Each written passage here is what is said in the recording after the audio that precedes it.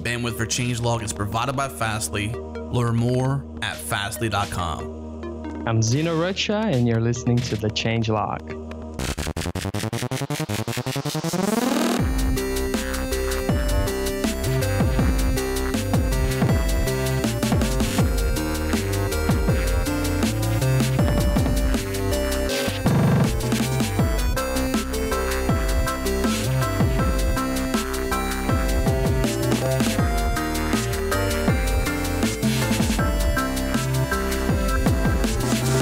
Welcome back, everyone. This is the Changelog, and I'm your host, Adam Stacoviak. This is episode 248, and today on the show, we're talking to Zeno Rocha, Principal Developer Advocate at Liferay. We're talking about DevRel, his open source work, his passion for teaching and giving talks at conferences. He also shares some really interesting stories about his first contributions to open source, how that played out, and the lessons he learned along the way. Our sponsors for the show today are Sentry, TopTal, Datadog, and GoCD. First sponsor of the show today is our friends at Sentry, helping you to find and fix your errors in your applications. You can start tracking your errors today totally free. They support React, Angular, Ember, Vue, Backbone, and Node frameworks like Express and Koa. You can view actual code and stack traces, including support for source maps, see the error's URL, parameters, and session information, and even prompt your user for feedback when you have front-end errors. Head to changelog.com/Sentry, start tracking your errors today for free.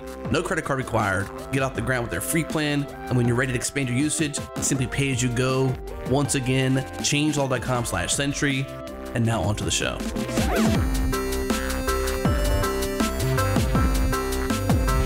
All right, we're back today. Got Zeno Rocha joining us today, Principal Developer Advocate at Liferay. And, you know, Zeno, I learned about you because I was trying to reach out to folks in that space. I was working with Sandra Pershing at Mozilla about something she's got going on DevRel Summit, and Justin Dorfman said, you need to talk to Zeno. And so here you are. Yeah, welcome. Welcome, Adam. Welcome, everybody. And so first off, the coolest name ever, Zeno Rocha. I mean, you must get applause just when you say your name in front of the stage or something like that. It's crazy. Like when I'm on a phone, nobody, like I say my name, nobody understands it. It's not that good. Now, I'm an American, so I've got just a typical English way I say it. What's the enunciated way to say it in like your native tongue? Yeah, so I'm from Brazil, and usually people just call me Zeno. Okay. But Zeno is fine, Z, whatever you want to call me. If it starts with Z, I'll answer. You'll answer. Okay. What about Rocha then? Yeah, Rocha is fine. Okay, gotcha. So there's no rolling of the R, no trill there? No. Okay. All right. I thought there might have been, so now I'm slightly disappointed. But you got a fun history in open source though. So you know, developer advocates. I mean, what a role that's, I wouldn't say underappreciated, but understood, right? Yeah. There's so much work inside of a company because as companies like Liferay and others continue to grow and start to adopt more and more technology, so to speak, right? They become, you know, not simply just businesses. Now they actually have software development departments that create proprietary software and then also open source some of that stuff. Like you've got to have somebody inside the company that knows both sides of the spectrum. Is that roughly a crack at what a developer advocate is to a company like Liferay? Yeah. I think I think this is a new position, right, in the market. This is something that when I started didn't exist, or if it existed, I didn't know about it.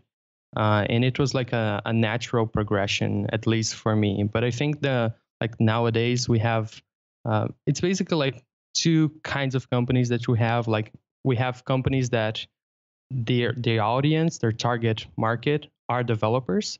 So in that case, the way that marketing is done is completely different and they need to adapt to that certain world.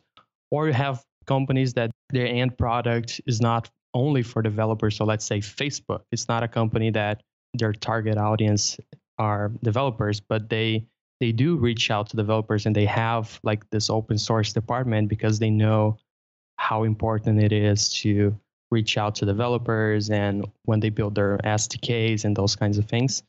So I think that's how it always started. I think this is like a new position out there, and it's starting to grow more and more.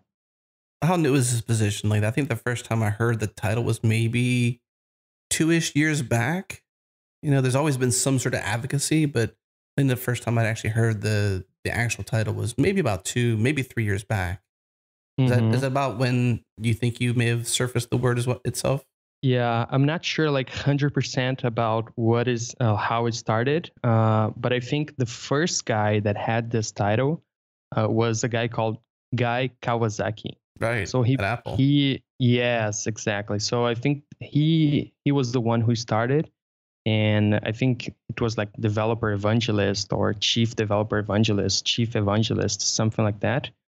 And it's basically like a position. It's different in for a lot of time there were like job titles that were related to that, like community manager, those kinds of things. They're all in the same ballpark, basically. Exactly. So developer evangelist, developer advocate, community manager, they are all like kind of related, but they have their differences. Like some people don't like the name community manager because a community, and we can talk about any kind of community, it shouldn't be managed by someone, right? So I think this is a title that people are trying to not use that much anymore. They're going more towards advocate because it's like a group of people, like facilitators to the community. It's not like they manage the community. Yeah, and, I didn't get that memo. I didn't know that that community manager wasn't cool anymore. I guess that it was frowned upon, so to speak. Yeah. This is something that it's like a trend in the past years. Like some people starting to discuss more because now, like now we're having conferences about developer relations. So there's going to be one in San Francisco. The DevRel summits that you just mentioned in Seattle, and you have conferences in Tokyo about that. So I think this is like a field that is growing more and more, and it's interesting to see. So have you been to one of these conferences yet? No, I have no idea how they are, but I'm curious. Yeah, I'm kind of curious too, because as I mentioned, how I came to know you better was through a friend of the show, Justin Dorfman. Thanks, Justin. I was talking to him, and he's played that kind of role at MaxCDN, which is now StackPath, and now he's at Sticker Mule. Big fan of the changelog is in the community, also running Sustain, an upcoming conference. So if you haven't checked that out, go to sustainoss.org.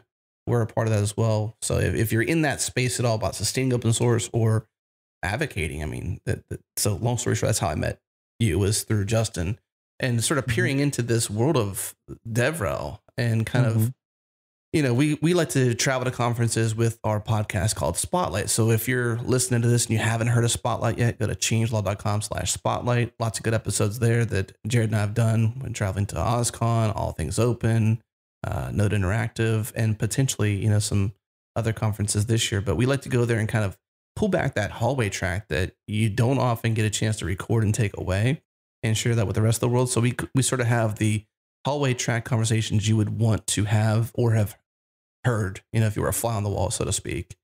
And so we were really interested in doing DevRel Summit with Sandra and making that happen. And so when I started to reach into this world a bit more and figure out, how we can make it happen, one of the people that came up was talking to you.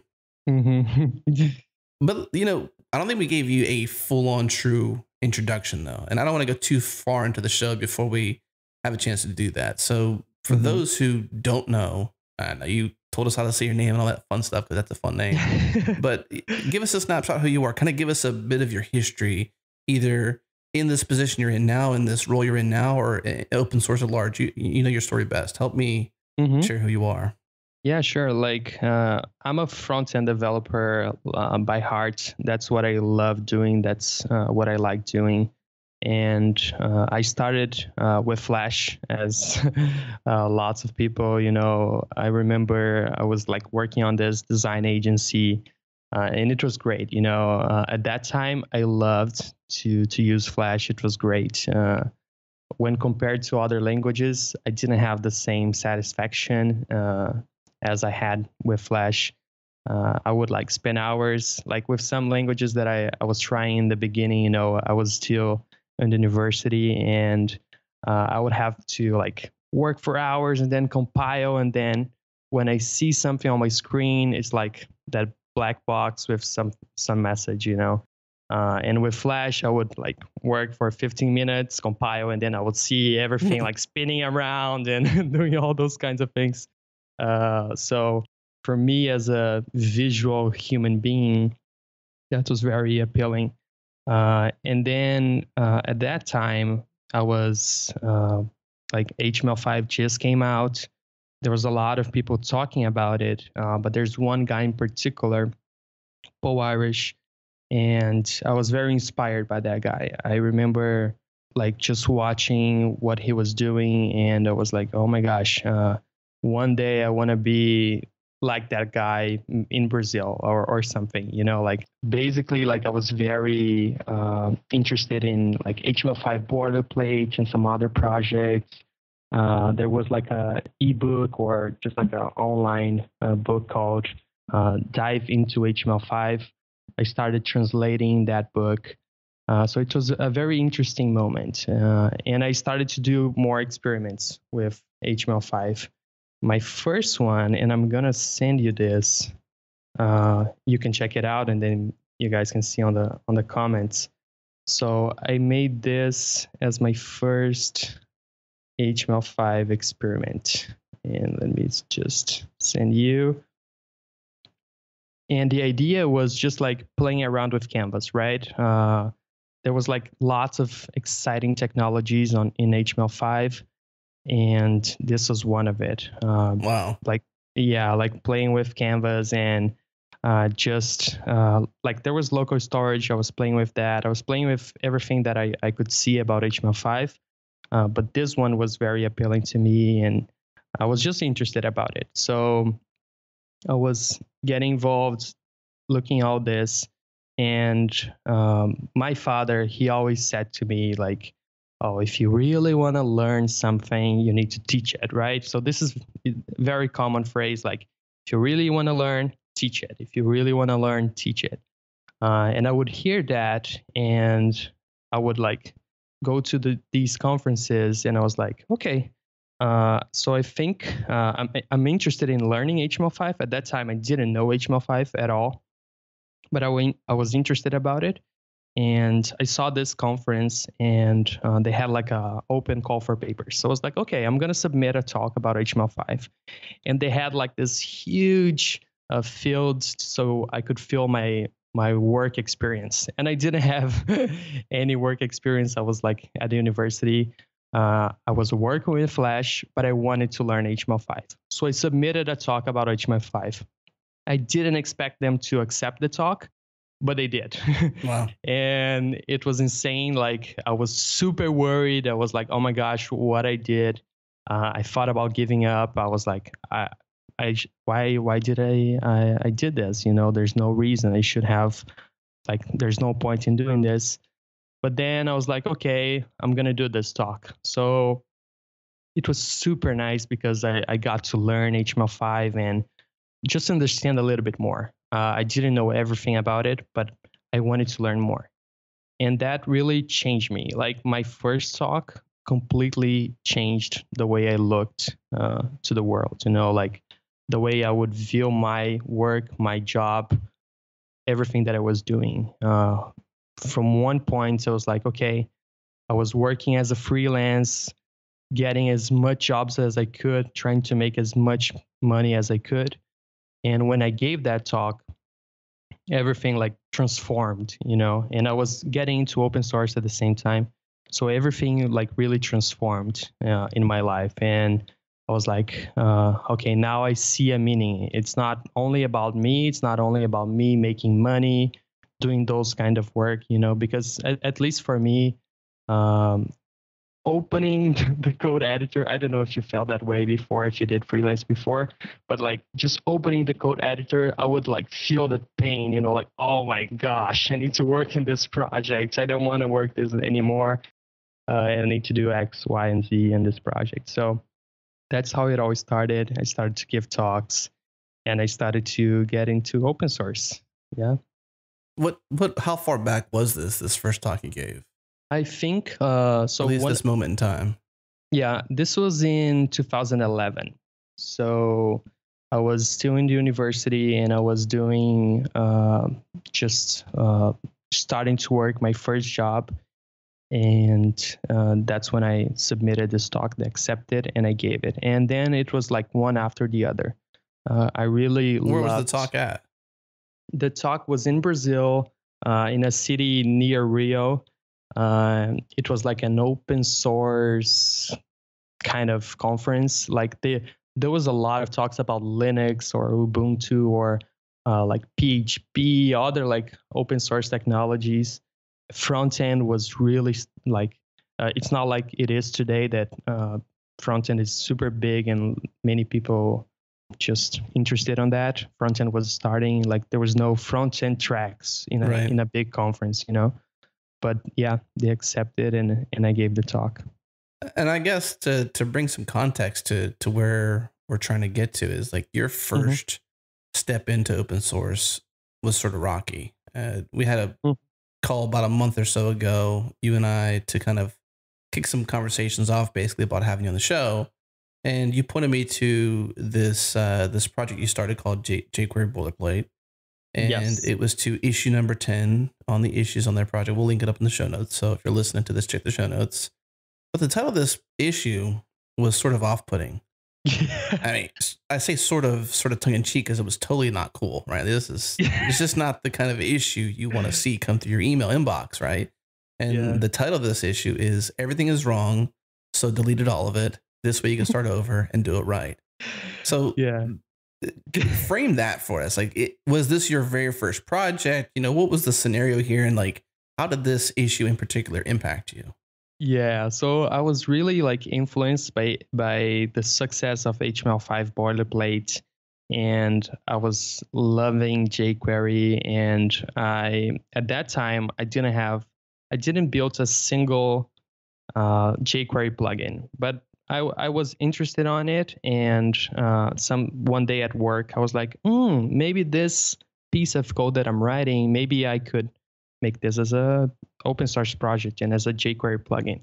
So I was looking around, seeing all the options that there were out there, lots of different patterns for building jQuery plugins. And there was no like, okay, this is the way you should go, you know, one single pattern, at least for someone that is just starting, like this is how you should do it.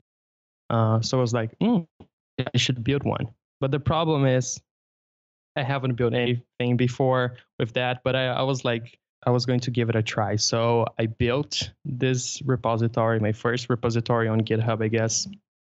And then I built this pretty website and I launched it. So I launched that, and in the first day, there were like 10 access. Like nobody really saw it, just my friends and things like that. On the second day, I sent a tweet to Smashing Magazine.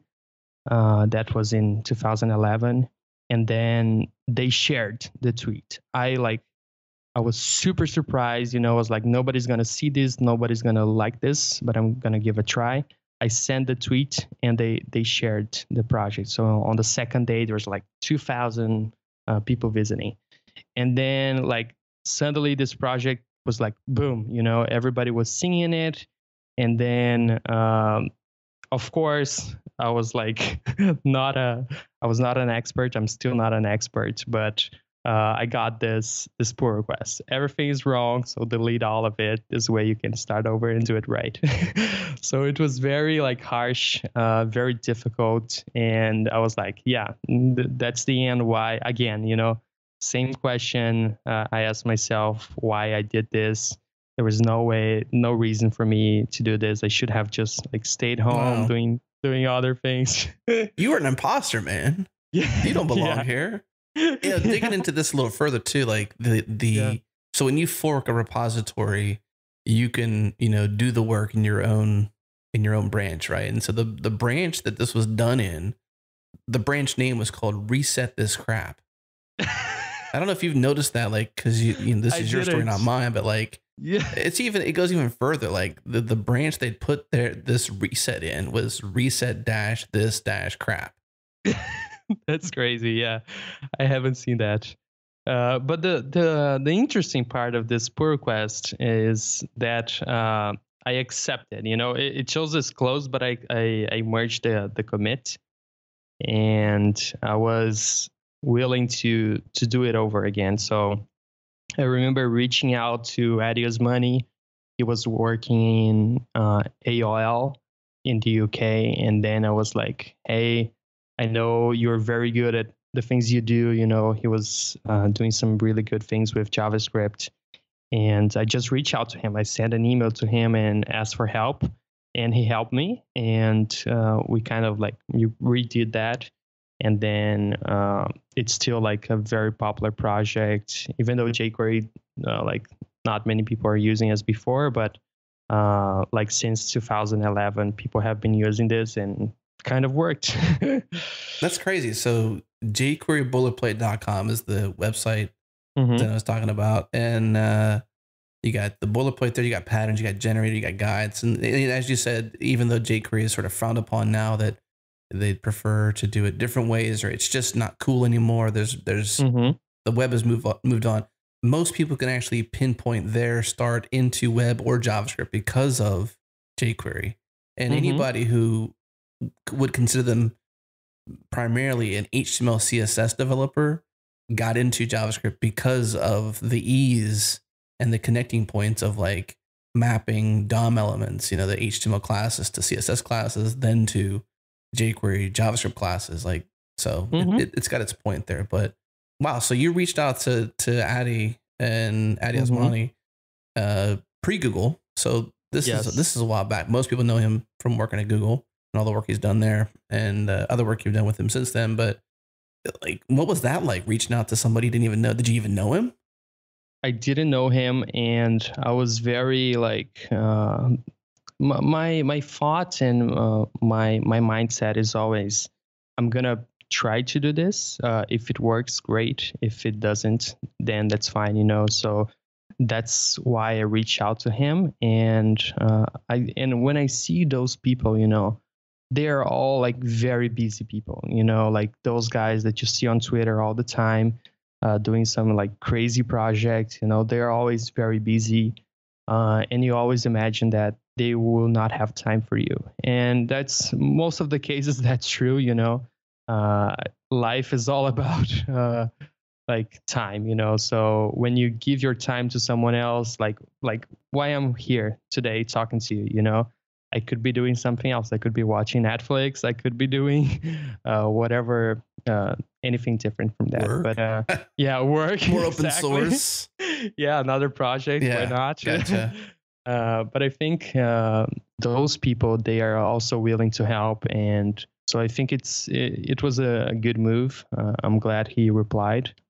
I also like think that if you are listening and if you have someone that you really admire and you follow his or her work, why not reach out? You know, those people, they do a lot of work on their free time. They spend weekends doing those things. So sometimes just like one phrase could like change their day. So Oh man, yeah. we get Yeah. emails every once in a while. They don't happen too often, but often enough that when we get them, they're nice boosts of confidence back into like, okay, what we're doing is actually impacting people. Okay, what we're doing is really being appreciated by the people listening. Because other than people going to changelog.com/community and signing up and hopping in Slack and hanging out with us behind the scenes, other than like you're part of that too, other than people doing that, like we really haven't had this personal touch to the audience who's listened to the show since 2009, which is when this show started. So we've been on air for the better part of 7-ish years, you know? I mean, this Mhm. is even more than that, isn't it? That's great. My math is incorrect. It's like 8-ish, right? That's awesome. I That's mean, it's awesome. been a while. So yeah, getting that kind of feedback is awesome. But something I don't want to gloss over is you said that you accepted the pull request. Yeah. Now, I don't want to camp out there too much if it's not worth it, but I feel like if you accept the pull request that deletes all of your code, that's sort of like bold to do as the person submitting the PR.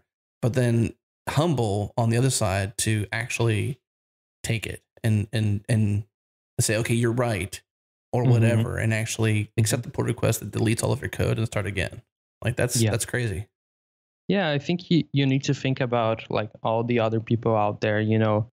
This guy that opened the pull request, he was much more experienced than me, and there was no reason in being just like, okay, I'm not gonna do anything about it, or I could delete the repo. Ultimately, I wanted to help, and how can I better help other people? That's why That was I the did whole that. point of the repo in the first place, was this boilerplate that would hopefully give someone else some bootstraps to stand up upon when doing anything new with jQuery. Yeah. So have you ever had a run-in with the person who opened the pull request? I keep saying the person because I don't want to say their name unless you want to, because I'm not going to do that. But you can, we're going to link to the issue so you can do the research on your own. But we're not trying to flame anybody. We're just sort of having a conversation around this moment in your time and how it's impacted your life and your story. Yeah. No. I didn't have the opportunity yet, but there's no there's no time limit. Yeah, that's fine. The invitation to some degree is still open, basically. Yeah. Very cool. Well, you've done some other stuff, so we're getting close to time for a break. One thing that we use that's probably a very small project, but a cool project for you is clipboard.js. We use that on changelog.com. So if you go to any episode and you click the share button and you get that, there's an overlay that comes up. You get a chance to copy any of the URLs to like the URL to link to it. So that's one thing. And then also the embed code to embed our episodes into your blog and or Medium posts or websites or whatever. So we have that option. So we use clipboard.js for that. You got Dracula Theme. We talked about jQuery Boilerplate, one of your first earlier projects, Browser Diet, and a ton of other stuff. You've been involved with web components. So I just kind of want to tee some of that stuff up before we go into this break to sort of like let the audience marinate on some things we may talk about. So awesome. We'll take this break. When we come back, we'll dive a little further into your story and some of that stuff. So we'll be right back. If you're looking for trusted freelance talent ready to join your team right now, I mean like within the week, call upon my friends at TopTal, TOPTAL.com. And as a listener of the show, you might actually be one of those developers or designers looking for awesome freelance, independent contractor type opportunities where you can still be a remote worker. You can still have the freedom you have right now, which means you can travel anywhere, you can be anywhere and do what you do. That's also an opportunity. We love TopTal. They've been supporting this show for a very long time. They're really good friends of ours. If you want a personal introduction, I'd be glad to give that to you. Email me, adam@changelog.com. Otherwise, head to toptal.com. That's TOPTAL.com to learn more. Tell them Adam from Changelog sent you. Our next sponsor is our friends at Datadog. Your application sits on layers of dynamic infrastructure and supporting services. They want to help you bring visibility into every part of your infrastructure. Plus, they have APM for monitoring your application's performance. They got dashboarding, collaboration tools, alerts that let you develop your own workflow for observability and incident response. Datadog integrates seamlessly with all of your apps and systems, from Slack to Amazon Web Services, so you can get visibility in minutes. Head to changelog.com/Datadog to get started. Get a free t-shirt when you sign up and integrate for the first time. With full observability, distributed tracing, and customizable visualizations, Datadog is loved and trusted by thousands of enterprises, including Salesforce, PagerDuty, and Zendesk. If you haven't tried Datadog yet at your company or on your side project, head to changelog.com/Datadog to find out more. Get a free t-shirt when you integrate. Support our awesome show by checking them out. Our deepest thanks to Datadog for being a sponsor. And now back to the show. All right, we're back with Zeno Rocha talking about this cool history you got, man. I love it. And for some reason, people like to start things with you in issues. I don't know why that's a thing for you, but that's just how it works out. Maybe that's how it is for most people, and I'm just an idiot. But we mentioned before the break us using clipboard.js, and apparently this is a pretty popular repository, 16-ish thousand stars. I mean, that's kind of popular, right? But back in 2015, October 2015, you got this issue, which was like basically, you know, how did the repo become so popular, right? In such a few days, I guess 5,000 stars in a few days. people were essentially attributing it to other things that were not what was true, like Hacker News or somebody promoting it or whatever. Basically, it seemed to be Hacker News. But then you kind of chimed in about 5 comments into this issue of like trying to investigate why this project was so popular, or why it had gotten so many stars, 5,000 in just a few days, as the issue has mentioned. And you sort of break it down: experience, credibility, docs and demos, timing. You sort of put things in perspective for everybody, like all this work you put into it that was unseen. And as we've gone through open source the last couple of years, more and more things like this become contributions that are more welcomed, obviously, because that's what you need.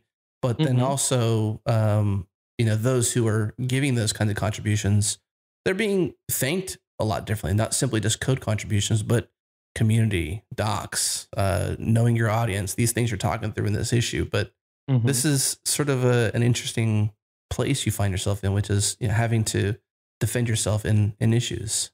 Yeah.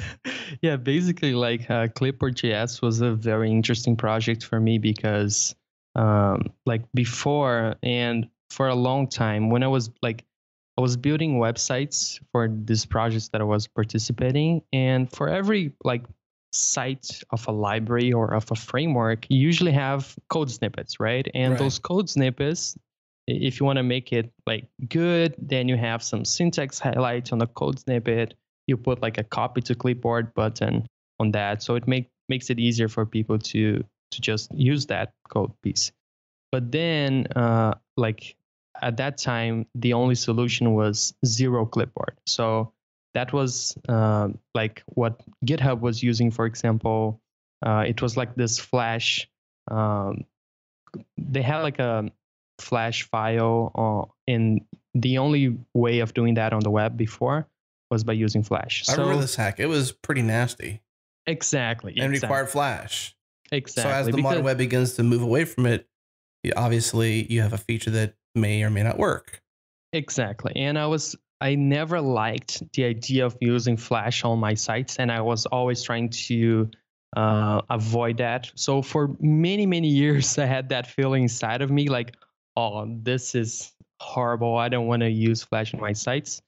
And when I was like following what was going on the web platform, I noticed this new API called exec command. And I was like, that's interesting. And then I noticed that you could do some copy and cutting. And I started to dig more. I noticed lots of, like, it was not compatible in many browsers, this API yet. But I was like, just going through that. So basically, like, I launched the project, got super popular. And then there was like this guy asked this question on the GitHub issue. And like everybody was replying like, oh, it's popular because of Hacker News. It's of Hacker News. And I was like, whoa, wait a second. Like, of course, it's on the first page of Hacker News, but the only reason why it's there, it's because of X, Y, Z, So I was trying to explain what is the background and why those, like, it's very easy for someone to see like, and when they think about a certain person, oh, I know that person. In your case, you know me because of clipboard.js. Some other person may know me because of something else, or something else I'm going to build in 6 months, So it's very easy you just see that moment in time, and you just make your point about someone based on that particular thing. And I really disagree with that kind of thinking, because it's like there's a long way in order to make something successful. It's a long way, So I was basically like trying to explain, like this popular, it's reason because, one point is experience, because I have been doing open source for a long time. I know what works, what doesn't work. I have been giving talks. I have been building projects. So in order to build something that is easy to understand, and this is something like building that particular project was not difficult. It was something that, and you could build one that is much better than clipboard.js for sure. I can totally like that's not a problem. But how you make that in such a way that is easy for other people to consume, that's the most difficult part. And that's what people don't understand. So they go to GitHub, they create their thing, and they hope, okay, now everybody's going to love this. And it's not like this. You need to, I remember spending like 1 or 2 days, like a weekend on the library itself. And then I spent like 2 weeks on the website, and not because the website is like That's funny. complex. Yeah, it's not I was like expecting a much different ratio, honestly. yeah, and it's not like the website is complex. Like if you see the website, it's ridiculous, like easy. There's no secret at all. Like one page, there's nothing on the website. But the way the website was built and every particular piece that I was worried about, that was one of the reasons why it was successful, and also in order to make something that has a big impact, one thing that helped me was also like this credibility that I have been building for many years. So I have like some following on Twitter, on GitHub. I always try to provide value for other people, always. There's not a single day that I don't try to help other people. So when you do that for a long period, you start to grow that group of people that follow you and keep track of what you do. So I think that was another step. And like taking care of your docs and how you communicate your demos, this is super important. It's very easy to just throw your code out there and expect people to just use it. But if you don't have docs, if you don't explain why you created the project in the first place, I remember spending like a lot of time just on the first paragraph of the site. I was watching that TED talk about start with why, and then I'm still really inspired by that, and I try to do everything this way. And I was like, okay, I'm going to start my project with the why, and then how can I communicate in a good way, And then also like the way I timed the project was also very crucial, because I knew that only Chrome was supporting that particular feature. That was it, only Chrome. So I built it and then I waited. So I was waiting until Firefox would release that feature as well. And I knew Firefox was going to release because I was like tracking comments on blog posts. So I noticed like some developers saying that, oh, this is on the other Firefox, it's on beta. So, and they talked about when they were going to release the stable version. So I was tracking that. So when they released Firefox, I think I waited like few days until people would upgrade, and then I released the project, So that was another important factor. And also, I think like just knowing who you're building things for, it's important aspect. The way I communicate on clipboard.js, it's like I know that everybody hates Flash. I know that everybody hates like big frameworks and things that are slow. I know that everybody loves a simple API that it's easy. You copy this, it works. So that was what I was trying to do, and that's what I try to do with everything that I do. It's not just put something out there. You can do this, but then you're not truly worried about others. You're just worried about you. You really depends on what you're looking for on a project. Yeah, I can see this now, and I can't say that I see what you've shared just now just by looking at it, but now that you've shared it, it's almost like, knowing the secret and then watching The Magician again. Yeah. Now you can see, you can see how the trick was played out. Right. Yeah. Now I can see your why statement here at the top of the page, which I think that's phenomenal, but you could tell how calculated is the thing that kept resonating with me as you were talking through this story. Is like, it seems very calculated, especially when you started to describe the patience that you had to not only create it, but then be ready when the world was ready to accept it, right? Not just one browser, but now you've got the next other major browser people use or developers use to, to test their websites against and stuff. So, I mean, That's pretty cool, man. I mean, Yeah. what made you, what is this intuition in you? Did you learn this? I mean, how do you teach somebody some of these kind of like meticulously calculated things that you've done here with this project in particular?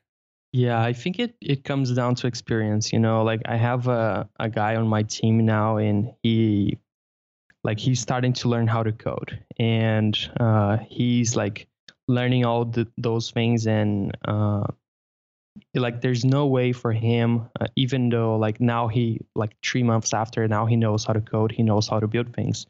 There's no way for him to understand all this and do that in like in a little time, and build something that has that impact, because I think that there are all those things that you need to build on top of to get there.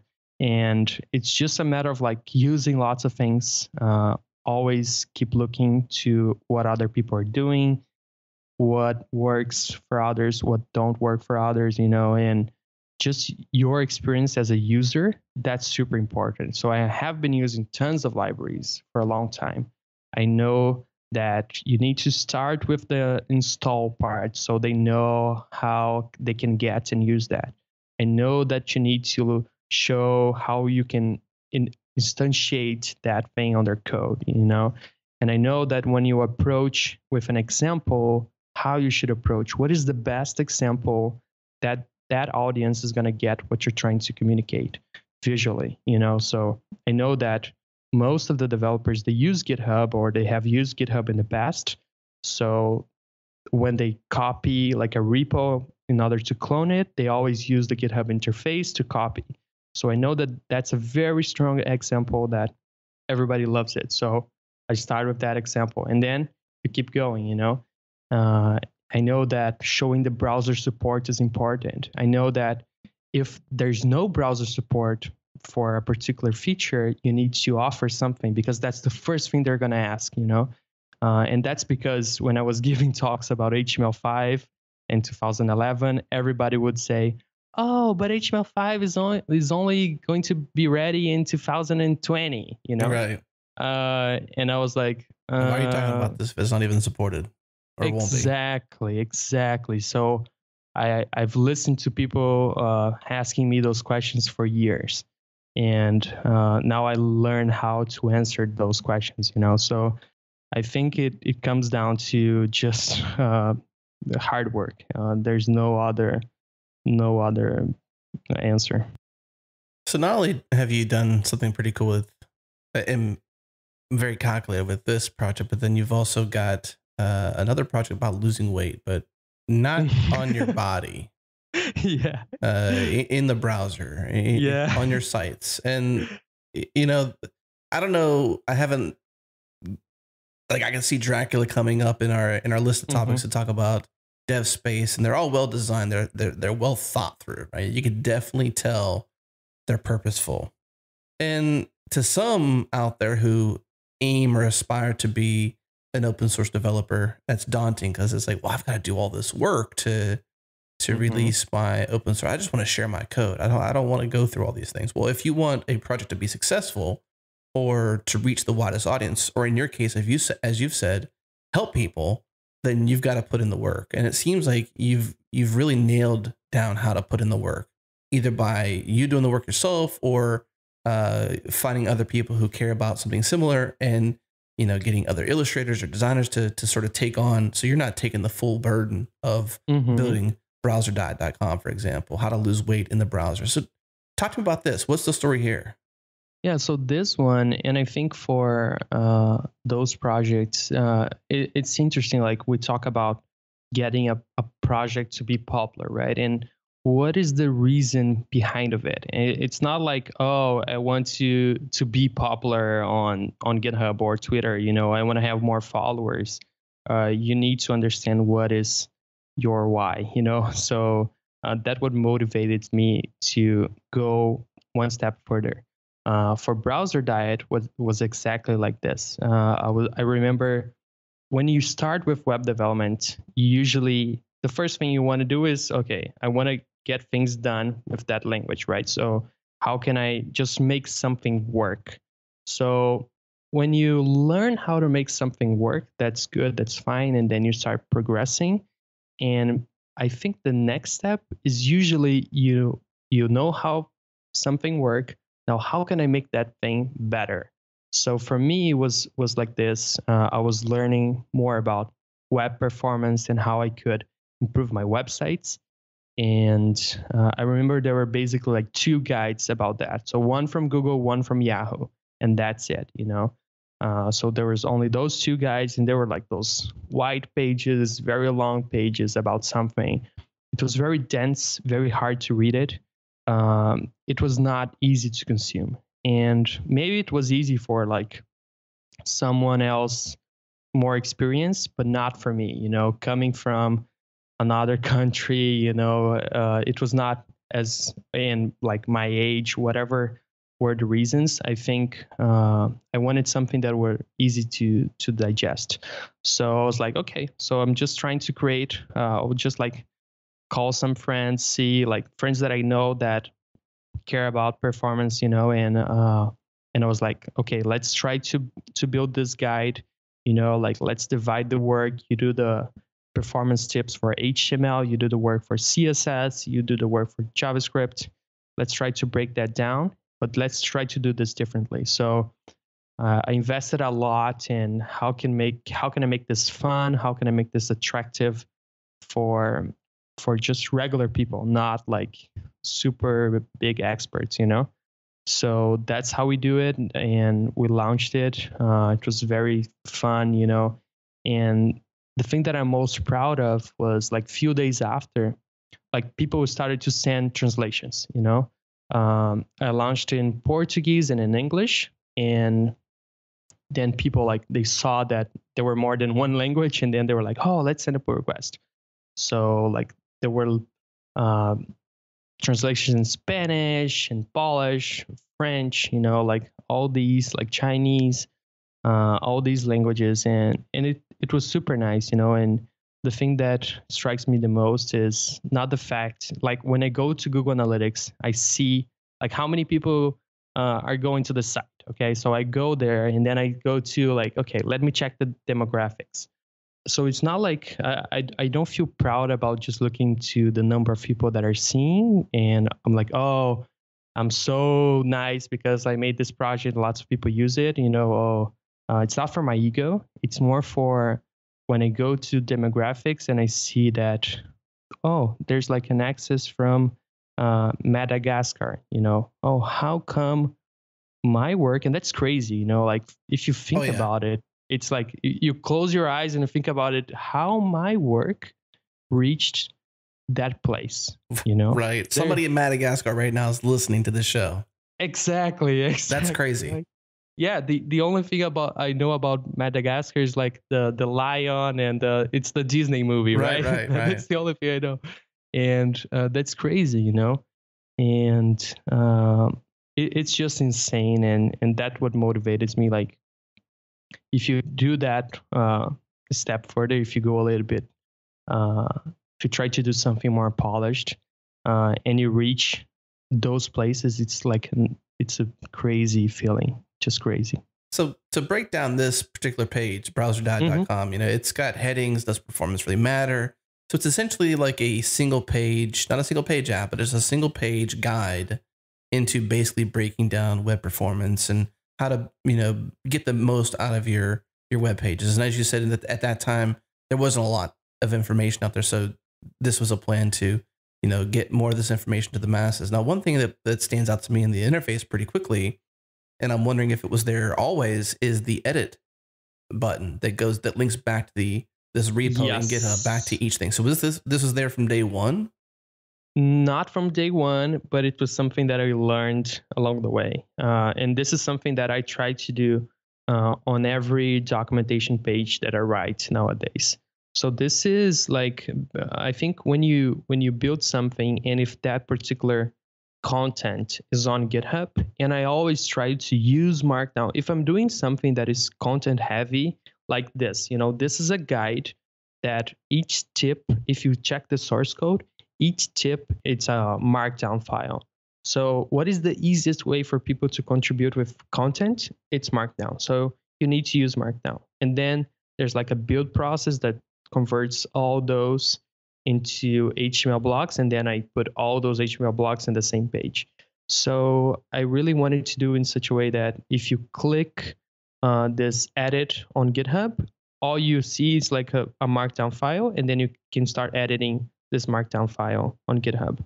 And this is something like, as I said, today, I think, and as I learn more and more about documentation, there are a few things that needs to be done in documentation pages that can drastically improve your project. And all you need is just put a link to it. Yeah. I mean, these things seem to me like invitations, right? Each section. So if I read this and I'm like, oh, I can add this tidbit to this to correct it, or even seeing the drop down select menu at the top for you're able to choose the different languages. It seems very inviting to say, this is a working document. This is not set in stone. We may have started this, back to maybe we didn't start that's probably a bad example. I won't do that.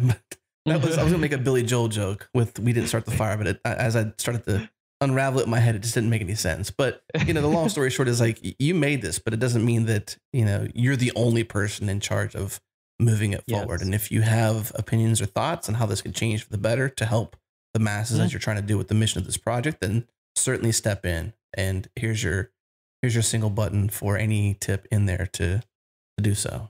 Exactly. And when you write documentation, it's hard, or anything that is content heavy, it's hard to know like if that's right or wrong, so you do your best to do the right way, but maybe you missed something. Maybe there's a typo, or maybe what you wrote is not 100% true for 100% of the cases. So having this option to edit, that's super cool. Another thing I like is feedback. So when you go to something, and then in this site, we don't have that, but maybe you could have like, in the past, there was like the thumbs up and thumbs down, and then you just like, you kind of vote, and just to tell like, oh, what is the feedback for that particular section? And I think nowadays, and as I'm thinking more about this, like the project that I'm working nowadays, for example, we have that, but I see like a trend in terms of reaction. So if you see Slack and someone sends a message, and then you can put like a reaction as a emoji. Same for Facebook, same for GitHub. And you see all those big players going on this direction. And this is something we could apply to our open source projects, because it gives a lot of information and a much more refined feedback for everything that we're doing. Yeah. Well, unfortunately, we're up against our next break again. So let's take a break. When we come back, we're going to talk a bit about Dracula, which is super cool. Theming for pretty much any code editor, Vim, ZSH, you name it, terminal, code editor. It's super cool. I love it. And then some cool stuff you're doing with DevSpace. And then potentially, if you want to share the story around your talk engagement at Erupt, we might get into that too. So hopefully we have enough time, but let's break here. When we come back, we'll dive into that stuff. Our friends at ThoughtWorks have an awesome open source continuous delivery server called GoCD. Head to gocd.io/changelog to learn more. GoCD lets you model complex workflows, promote trusted artifacts, see how your workflow really works, deploy any version, anytime, run and grok your tests, compare builds, take advantage of plugins, and more. Once again, head to gocd.io/changelog to learn more. And now back to the show. All right, we're back with Zeno Rocha talking about his cool open source, and this thread through all these things is just like careful, meticulous, thoughtfulness, helpful. Those are all sort of adjectives I think of when I think about the way you approach the project you're involved in. And the next one on the list for us to talk about is Dracula Theme, or just Dracula for short, basically. Some may say Dracula Theme because that's the theme they're using for their particular code editor, whether it's Atom, Alfred, Emacs, Pigments, Slack. I mean, anywhere you could basically apply a theme, Dracula is there basically. What is this project? Why? Yeah, why? Why? So basically this. Basically this one started from like a very crazy story of my life. I was like giving talks a lot, traveling around, and I was giving a talk in Germany. And then I ate something, it didn't, I wasn't feeling better. I wasn't feeling good at all. And then I got a flight to give a talk in Spain. And then in the middle of the flight, I was feeling very bad. I ended up in the hospital for like 3 weeks. It was crazy. And then at some point, like I was feeling better. I could use my computer at the hospital. And then I was just working over there. I was happy a little bit because I had my computer. I could communicate with my family. And then at some point when I was in the hospital, like I left my room for like 10 seconds, 15 seconds, and then someone stole my computer. It was the worst thing in the world. And then, okay, so I had no computer. I had no way to communicate with my family. Crazy story, I know. I'm going to get there. And then I had some coworkers in Spain, so they brought me a new computer. And then I was like configuring everything from my new computer. And then I was using iTerm, I was using Sublime, I was using all those things. And then I was like, so I like now that I have like a fresh computer on my like fresh setup, and I was doing like installing all those softwares, I noticed like I had to lose everything, that I lost all my configurations, everything. So I was like, I think I'm gonna give a try and start to like build a theme so I can use on all those new softwares that I'm building, that I'm installing. So I started Dracula this way. And basically, like, I like dark themes. I like building. I'm not like a big fan of light colors on code editors. So no, nobody is. Yeah, I shouldn't say that actually. If you're out there, and you like a light theme, come see us after the show. We'll convince you why you shouldn't. Yeah, that's very controversial. I'm not gonna even get that. Yeah, Taz versus Spaces, basically. Yeah, exactly. But then that's basically how it started, and it's just like a theme, just a color scheme that you can use on your code editor. I started with few, the ones I used, and I think nowadays there's like 67 or 65, around 60 softwares that they have themes for Sublime, even paid softwares, which is crazy. Like I saw the other day, there's like this new cool app for taking notes. It's called Bear, and in order to have themes you need to pay, and then one of the paid themes is Dracula. Crazy. What? Yeah, it's crazy. Wow. And but it's MIT, the license, so they can use it. That's fine. Gotcha. Well, it's not they're not paying for Dracula, they're paying for access to themes, and Dracula is one of them. Yeah, right. Exactly. That's probably But yeah. Either way. I mean, for one, in a hospital and somebody steals your computer, like how dare somebody ever steal your computer? Okay, not just yours, but anybody's. Like that's to a hacker, like that's their lifeline. You basically just stole everything that assuming you may back up something. Of course, you're using Git and GitHub, so you're probably got your projects backed up. Hopefully, you've pushed all of your latest branches and whatnot. So that's a good reason to always ship your code to somewhere else, basically. Yeah, I learned two things. One is, so I didn't lose my projects; they were all on GitHub. That was fine, but I lost my talks because I didn't back up. Wow. So that was bad. And the other thing, that's so painful, man. Yeah, so painful. The most painful part was losing my stickers on the computer. Yes. That is hard, man. That is hard. Especially like, so there's not many people there. Well, I guess I shouldn't say that. There's lots of people who put stickers on their computer, but there's not many. Basically, if you do that, right? If you put stickers on your computer, it's like a big thing to those people who do it. I stopped doing it because I'm not mobile enough to need to make my MacBook look different than somebody else's. So that's usually reason number one. And number two is just because you want to represent yourself, right? It's identity, you know. But those who do it, it's like, how dare you? One, talk about my stickers in a bad way, or two, take my computer with them on it. You know, don't do that. Exactly. So nowadays I have like a backup of stickers. So if I need to change mine, I know that some people they buy like covers for Yes. their I computers. used So to do they put that. this. Buy a cover, put the Yeah, stickers on the cover. Yeah. yeah, That was me. I just didn't want to like, sticker up the actual MacBook. It was just too impressive to do, which I have a different feeling about that now, but whatever. yeah. Anyways, I've turned a new leaf, but this is super cool. So you pretty much have a theme for everything, but you didn't do all the work to do all this, did you? You just sort of No, started the no. process, and everybody else, just like with translating Mm-hmm, browser diet, you just mm-hmm, started the thing, and people came along and agreed with the need that this help you were providing to the community through open mm-hmm. source, and how did that work?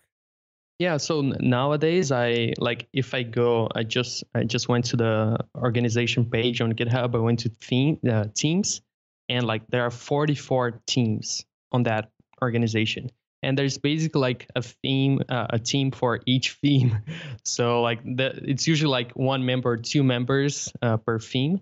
But I try not to because I don't know most of the softwares. I don't use the softwares that people are submitting, So there's no way for me to and just like I learned that in order to scale an open source project, you need to give power to other people. There's no other way. Like you're just one person. So that's what I do nowadays. I have the repo, and that repo we try to follow like a pattern. If you go to each repo, there's like some consistency in terms of what is the README about, what is the structure of the README, shows who built the theme, a screenshot of the theme, the like install instructions. So there is like a pattern, and we try to follow that, but I don't like there's so many things that it's impossible, and softwares change all the time, so you need to update the theme.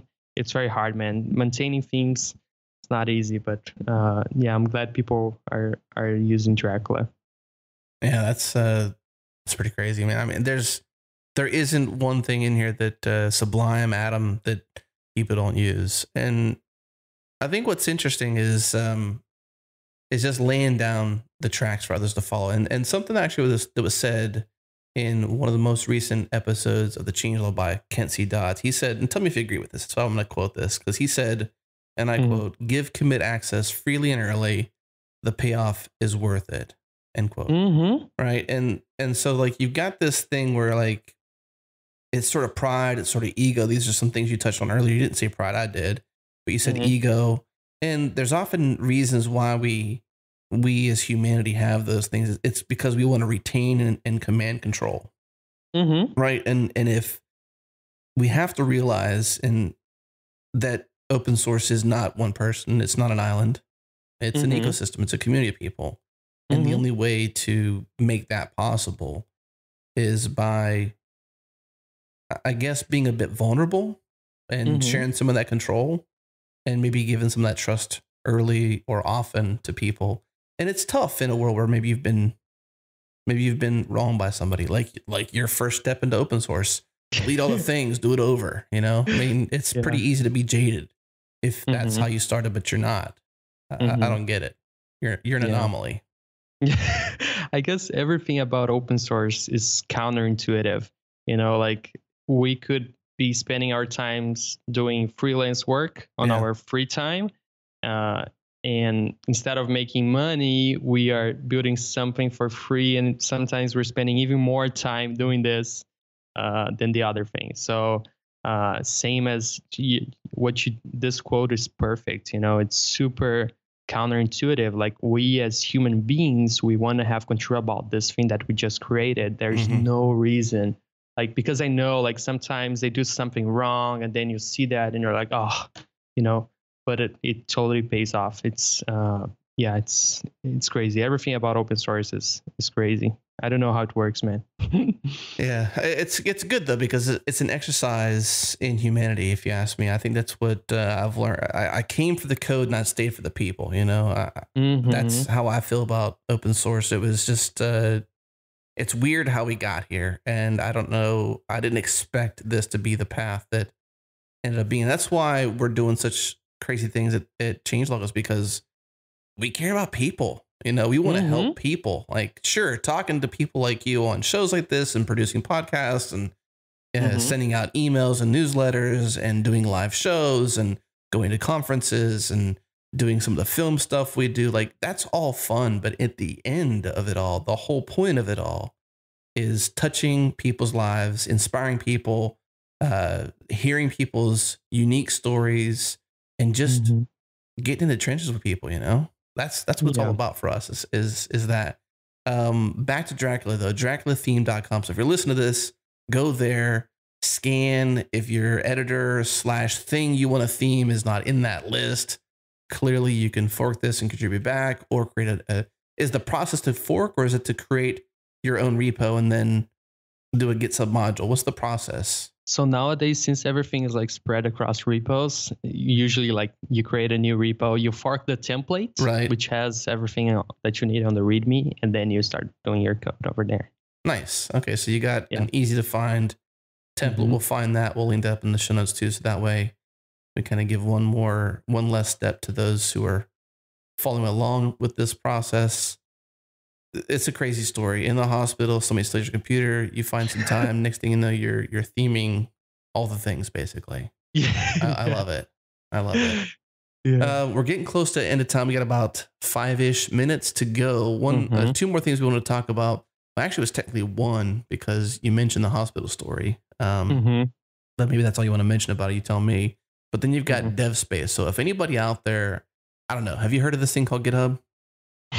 You know, notifications, you can track people, different orgs, lots of stuff is happening on GitHub. And unless you're like eyeballing your email for your notifications, or maybe you're sending those things into a Slack room or something like that, it just sort of blends together. You've made it a way with DevSpace to stay up to date with what's happening on GitHub pretty easily if you've ever used TweetDeck or something like it, or Hootsuite even.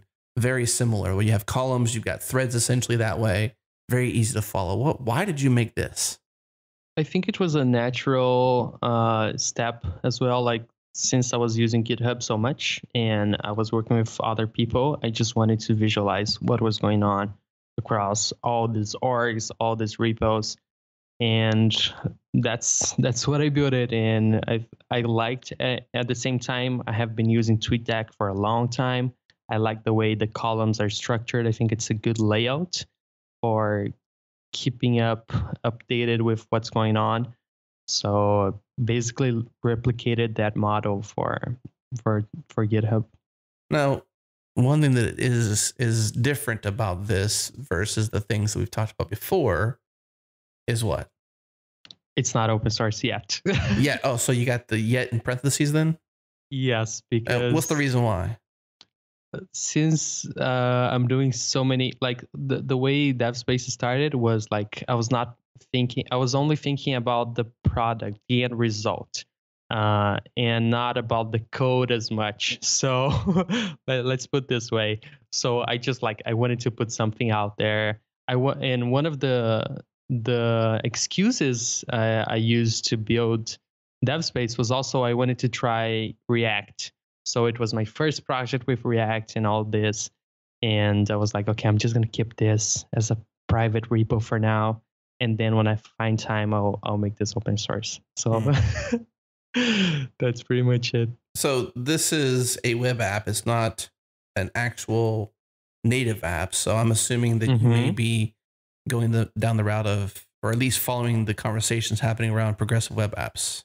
Yes, that's exactly another excuse that I use for building this. I wanted to try progressive web apps, and basically the way I built is if you go to your Android phone or your iOS phone, you can like add to your home screen. It has service workers, all that kind of things, and you can have like a app-like user experience on your phone.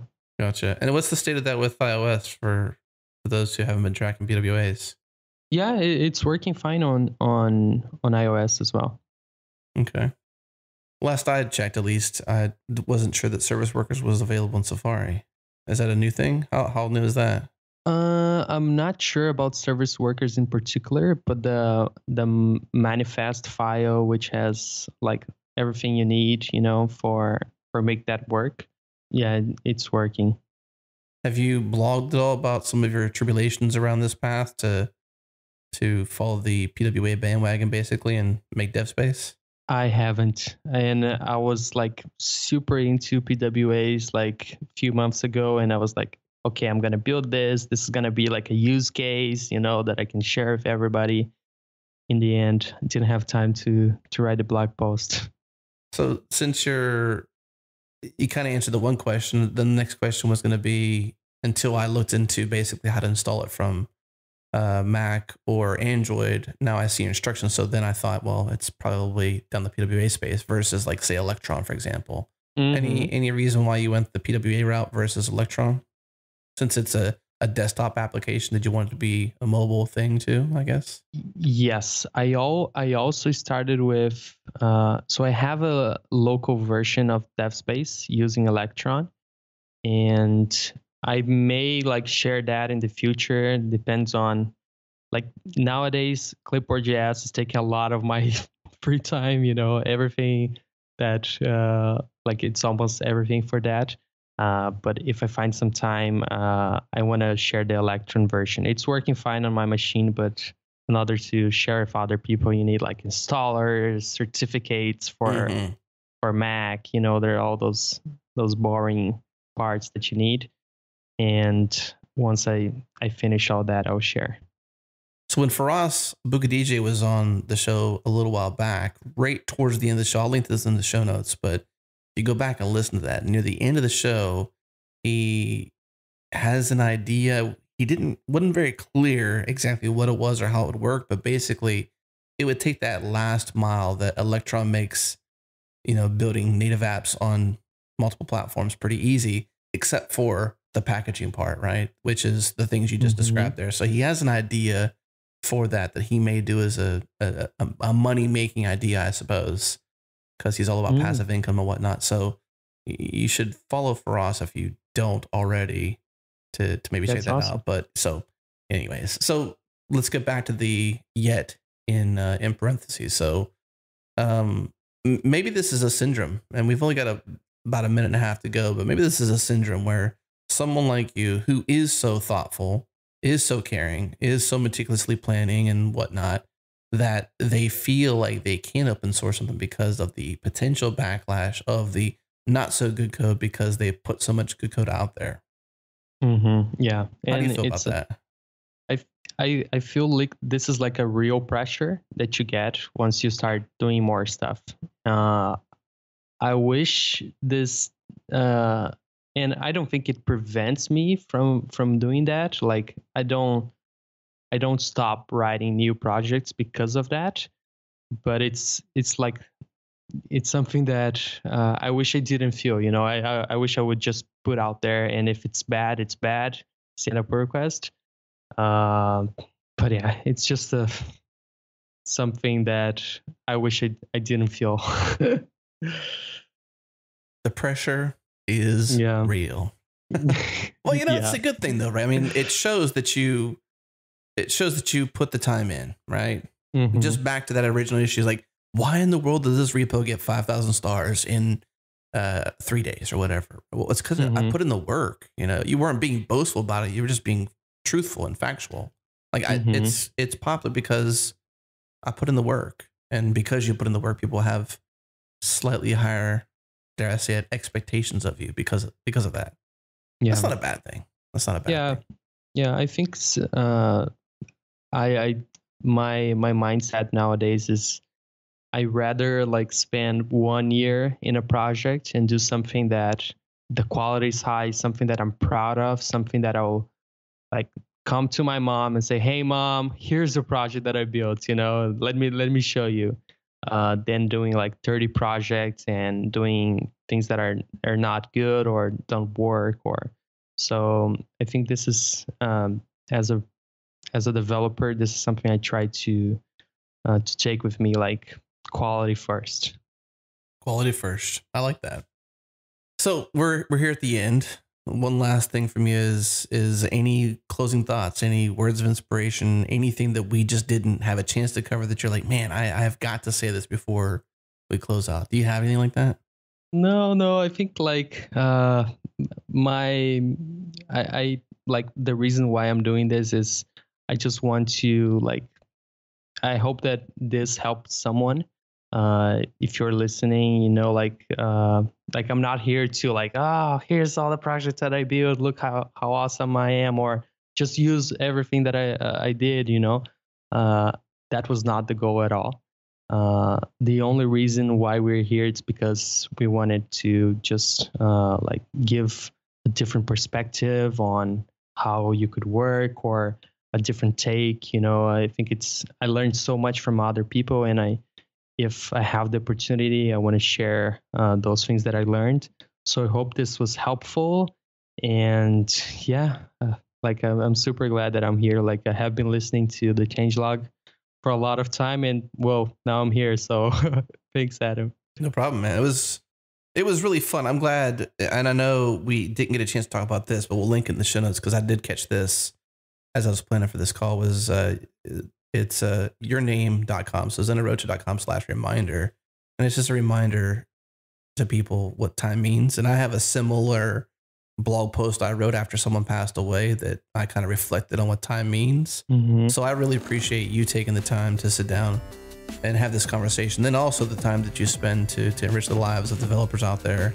That's our mission. That's your mission, and it takes time to do so. And we only get so much time. So I appreciate you taking your time today, and you, the listener, listening to this. I appreciate your time as well. So thank you for tuning in. And that's it, man. Thank you so much for joining us. It was a pleasure. Awesome. Thank you. Bye-bye, everybody. All right, that wraps up this episode of the Changelog. Join the community and Slack with us during our shows in real time. Come hang out at thechangelog.com/community. Follow us on Twitter. We're at Changelog. Special thanks to our sponsors, Sentry, TopTal, Datadog, and also our friends at GoCD. Also, thanks to Fastly, our bandwidth partner. Head to fastly.com to learn more. This episode was edited by Jonathan Youngblood, and the theme music is produced by Breakmaster Cylinder. We'll see you again next week. Thanks for listening.